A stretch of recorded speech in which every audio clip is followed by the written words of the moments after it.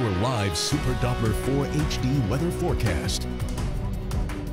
All right, the cold front that passed by us last night, bringing in even drier air across the area, very low humidity levels, which I'll show you in just a second. But also plenty of sunshine, but a little bit cooler, not as warm as yesterday where we had the record high. And so now it's stationary from Savannah through Valdosta all the way back along the Gulf Coast. And that's where all the action is as far as showers and thunderstorms. High pressure continues to dominate our weather. Just some high thin cirrus clouds coming in from time to time. So yesterday at the GS International Airport, we reached 86 degrees, breaking the all-time record on the date for yesterday. 86 degrees, so not as warm, but still way above average. 79 degrees this afternoon. That's still 14 degrees above the average and missed the record by 6 degrees. 85 degrees set back in 1945. 72 the high this afternoon at the Asheville Regional Airport, way above the average of 59 degrees. And look at the perfect example. I talk about this usually in the autumn months where we have very dry air in place like we have right now, where we cool off dramatically at night, but also warm up quickly during the day with sunshine as long as it's fairly clear. And look at this. 37 to start with, 72 this afternoon, and the record high 85 degrees also set back in 1945. Pollen count hasn't changed since over the last several days. Tree pollen remains in the high category, grasses and weeds are in the low category, and mold remains in the moderate category. Beautiful shot, live shot, looking over Lake Hartwell in Anderson County.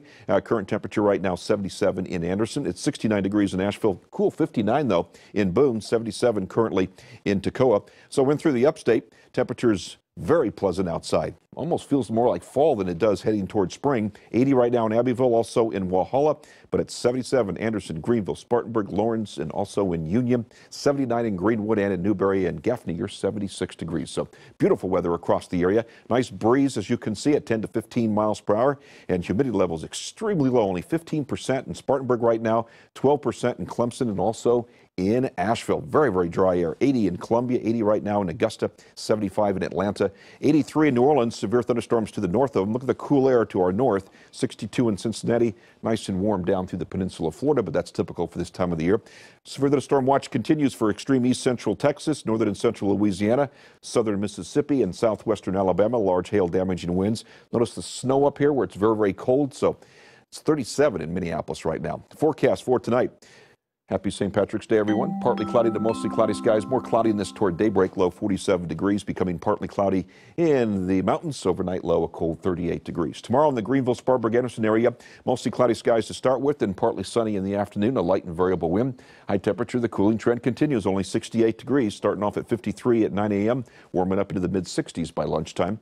In the Asheville, Hendersonville area for tomorrow, partly sunny to mostly sunny skies, a light breeze out of the northwest, high only 62, starting off at 46 degrees. Warming up to the upper 50s by lunchtime. 4-day plus looks like this.